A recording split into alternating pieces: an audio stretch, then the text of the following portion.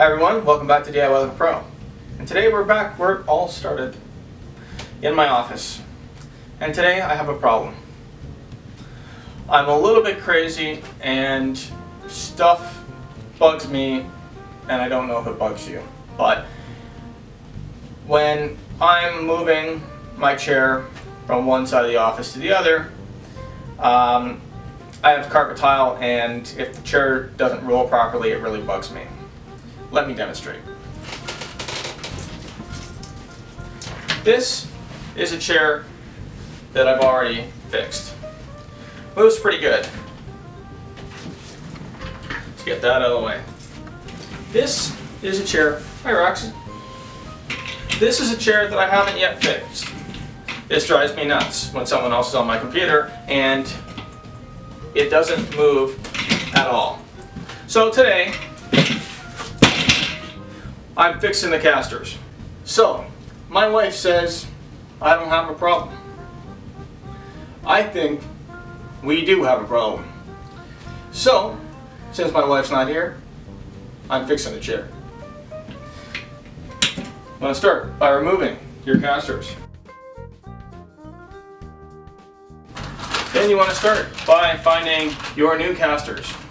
You can get packs of these from, I guess, any place you buy your regular office supplies.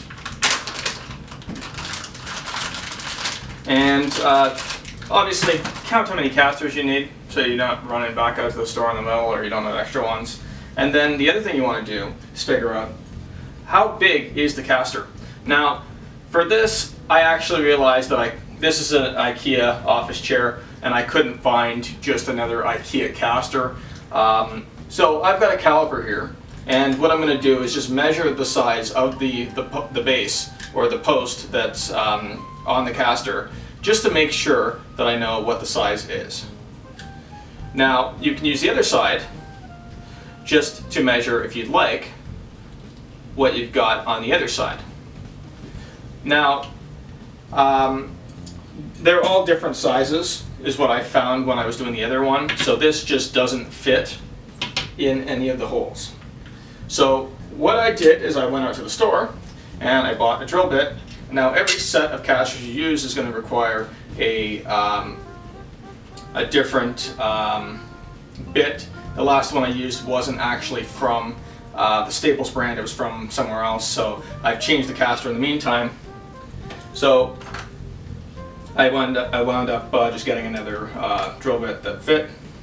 I'm going to shut this on again. And just take this, and so now I know what I've got here. And on this, I can just tighten this so I know exactly what I've got. And then I just want to double check and see what I've got here. Now, it's easier to go a little bit smaller than you need than it is to go a little bit bigger for various reasons. Obviously, you don't want to have to try to fill in the plastic hole. Now I'm just going to go ahead and drill out this caster. Obviously don't get a caster big enough so you have to drill the steel. You want to be able to stay within the plastic bushing that's inside. Start by drilling it slow.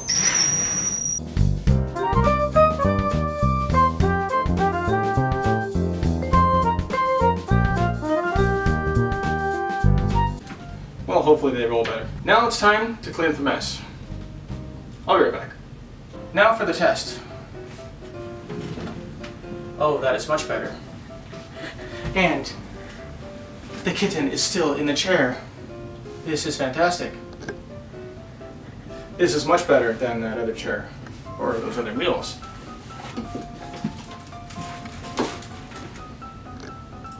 Now that the chair works well, I'm happy again. Hey. If you'd like to comment on this kitty or any other kitties, or on this project, please feel free, comment below. Until next time, don't forget to like, share, and subscribe. See you next time on DIY Like a Pro.